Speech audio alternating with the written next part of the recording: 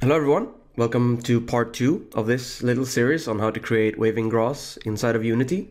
This is the approach that we've used inside of Echo Tales, the game we're currently working on.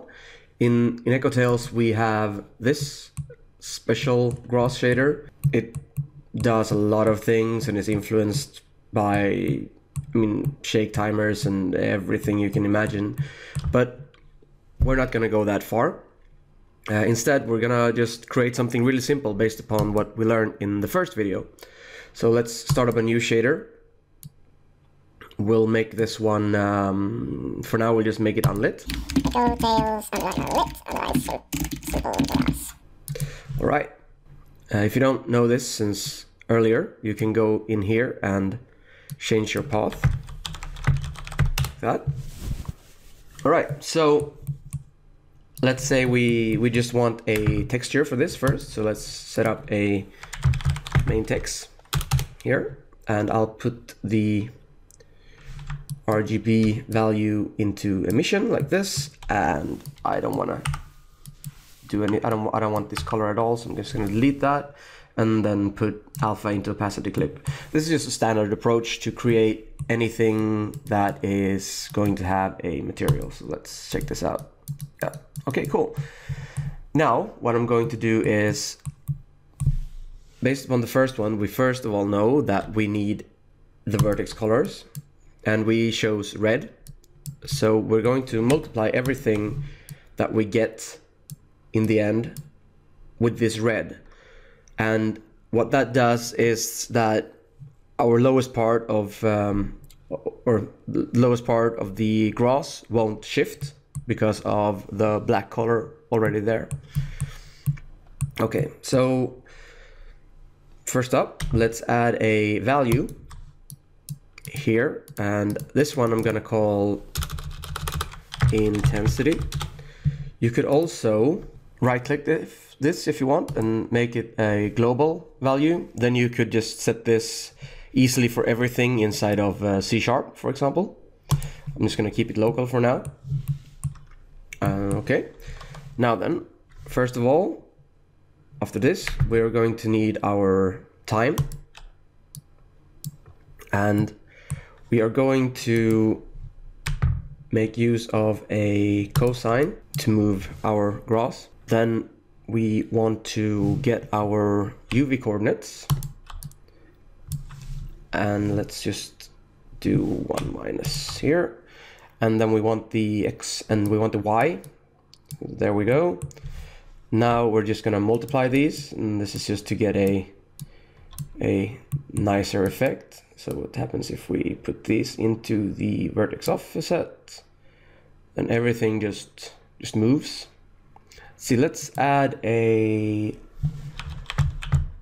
cross patch in here, and then you can see everything just wobbles around like that. If we just put this in like that, it doesn't do anything really. This is just to get a nice gradient. So let's put it in there and multiply by the vertex offset, and now you can see we already have something that looks sort of like a waving grass. Now if we just put these out now, every single tuft of grass is going to look the same and move the same. So what we want is to get the world position, and let's just throw in a sinus curve for that. I'll grab the X position and add another multiply node, plug that in here, and then we could plug this in. And there we go. Let's see what happens now. Well, you can't see it that well now, but once you have it out in the scene, you're going to notice this. Finally, what we want is a multiply node to get the intensity up, like that. And now we could throw this like to 10, and things are going to go mental. As you can see, this is actually moving the grass in every direction, and I, at least, don't want this to move in the Y direction. So if I hold Control, and I can just move this entire set of nodes. So what I'm going to do is, before I multiply by this or after, it doesn't really matter. I'm going to add an append node and just create a value of 0, plug that into Y. I'm going to put this into Z again, and then add that to multiply like that. And now it just floats or waves from right to left. See if we put that down to 1 again. This is probably the simplest way of creating a nice controllable vertex shader for grass. Now at least you can experiment with this one.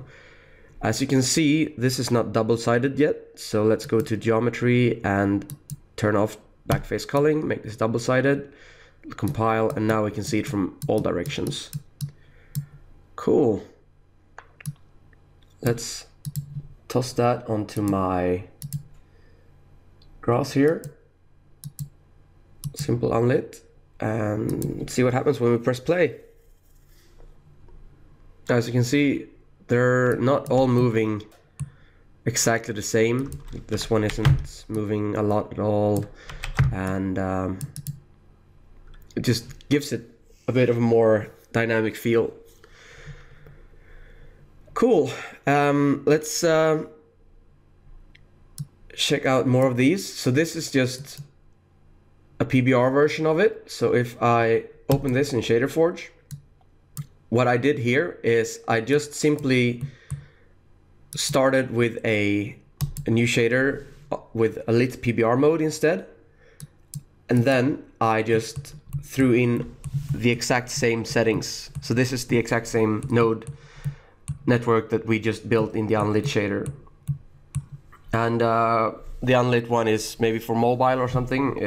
I've tried it out and it doesn't cost anything. It's almost free, sort of. And there are easier, or I mean, there are less costly ways of doing these as well, this kind of operations, but this is for a simple startup for anyone who's interested. And yeah, that's it. Check out our game Echo Tales if you're so inclined. That would be very nice. Follow us on Facebook and IndieDB or Twitter and such. And if you do, you're gonna get more of these sort of nice tips as we develop them in our game. Thank you so much for watching. Subscribe as well on my YouTube channel for a chance to get more videos. Yeah.